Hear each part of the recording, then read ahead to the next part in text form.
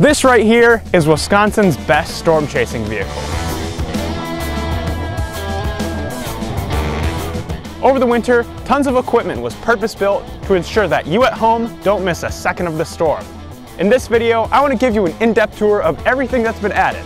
This is my 2025 storm chasing gear.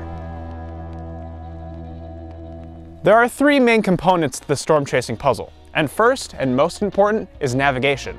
I need to know where the best storms are and what roads are available to take me there. The first step of navigation is a forecast. Pivotal Weather and College of DuPage are my go-to sites for accessing the weather models. In the days before a chase, these models are a great tool to help me get a rough idea of where I need to go. When chase day arrives, I have to pick a target that I think will perform the best. During chase day, things move fast, so I need only the most essential information available at the push of a button. And the best place to get that is the Storm Prediction Center's Mesoscale Analysis. It has every weather parameter that I could ask for, so I can quickly get a handle on what target I think looks the best. Now that we have our storm targeted, it's time to hit the road. When I'm actively pursuing a storm, maps and radar become the most crucial tools at my disposal. I use two different radar apps. First up is RadarScope. This is the app that I'm looking at during a chase. I have mine set up to display only the most valuable information, so I don't have to go digging through menus to find some random radar product. Next up is RadarOmega. This is the app I use so you watching at home can keep track of the storms. RadarOmega lets me pair my phone's GPS to a computer back at home. This lets me remotely display my location, which is especially important for the live streaming setup I'm going to show you soon. All these tools for navigation are great, but if I can't get data, then none of it's going to work. That's why communication is the next key component of the storm chasing puzzle. On the roof of the car, you'll notice two key pieces of equipment. First is a cellular data booster. This acts like a miniature cell tower. Storm chasing often takes me through the ruralest roads in America, and cell coverage out here isn't the best. This cellular booster amplifies my cell signal so I can have a strong connection in places like this. The roads out here suck. Yep. The cell booster is great, but various factors can interfere with its connection. Rain can cause signal to fade, chaser traffic can limit bandwidth, or cell towers might just be too far away. That's where this next tool can fill in the gaps. This is a Starlink dish that feeds me high-speed internet through satellite.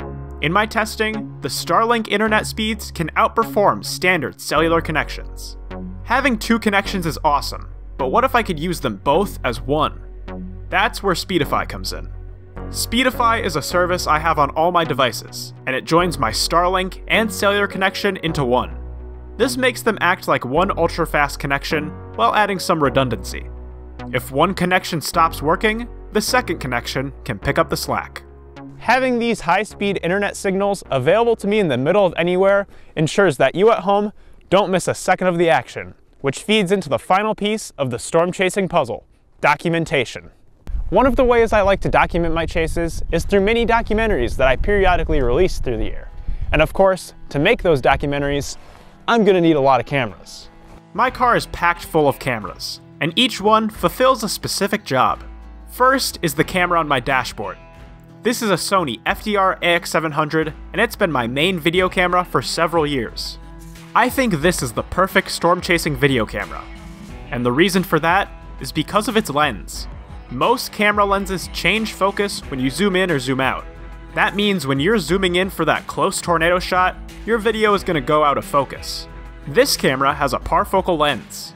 That means it holds the same focus, no matter how zoomed in you are. All I have to do is manually set the focus at the start of the day, and then I don't have to worry about it. Below that is a GoPro Hero 7. This camera is in charge of filming what's happening inside the car. That connects you at home with what I'm planning for my next move, my reaction to the storm, and what happens when things don't go according to plan. I don't have a towel or anything in here, so I might use my shirt. Alright, we're good to go again. In the passenger seat are my cameras for the Supercell glamour shots. First is my Sony A7R Mark II. This camera has an incredible high-resolution 42 megapixel sensor. That high resolution helps this camera churn out some beautiful time lapses and photos. This is also my secondary video camera, for when I have time to get out of the car and enjoy the show. Next to that is a Nikon D7500. The sky can do some crazy things during a storm, so I often have the A7R II pointed one way, and the Nikon is pointing another. That way, I can get two different shots from the same scene. Sometimes, those crazy skies happen while I'm driving, and I might not be able to get out of the car and set up a camera. This Sony A7S Mark II has that covered. Mounted on the door, this setup allows me to get those cinema quality shots from the car's side window. And on the roof is a 360-degree GoPro camera. This lets me see what's happening all around the car, and it can capture some crazy wide-angle shots. All of those cameras are just so I can make the highest quality videos possible here on YouTube. But there's also another tab for live streaming. Last year, I started broadcasting my chases live. Yes, this storm, for all y'all people in Lake Mills and kind of eastward from there down I-94, this storm does have tornado potential. And we are the only chasers live on this storm. Look at how fast that's spinning down there. I was only using an old cell phone to do it. It got the job done, but old potato phones can't handle live streaming super well.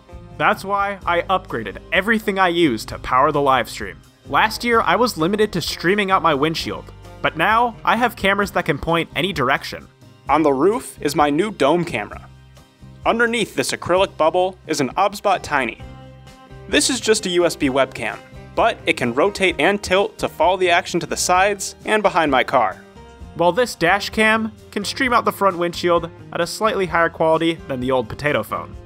Also, attached to my dashboard is this miniature monitor. While I'm streaming, I want to make sure that the cameras have a clear view of whatever the storm is doing. Keeping a monitor nearby makes it easy for me to check what they're capturing. These cameras are fed right into a computer that lives in my back seat. This computer is connected to my desktop at home, which runs all the graphics. Then from that desktop, it's sent out to YouTube.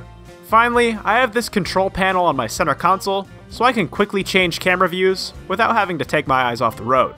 As you can see, there's been a ton of work put into this car to make sure it's up to spec for the 2025 storm season. And I hope you'll subscribe to join me on my tornado hunting adventures this spring. Thank you all so much for watching, and I'll be back again soon.